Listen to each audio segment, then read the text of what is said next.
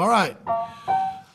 Today I want to talk about natural salespeople. We've all heard the term, and sometimes you'll see some person, you'll say, man, they're a natural. Well, don't despair.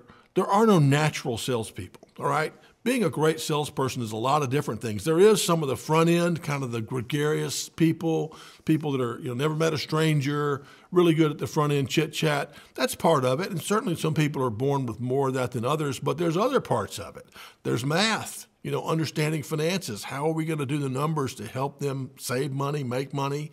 There's just pure determination. Who's born with that? Determination to keep trying, or the courage to ask for the order, at the right time. So there's lots of pieces to being a great salesperson. And if you weren't born being one of them, don't worry about it. But there are no natural salespeople.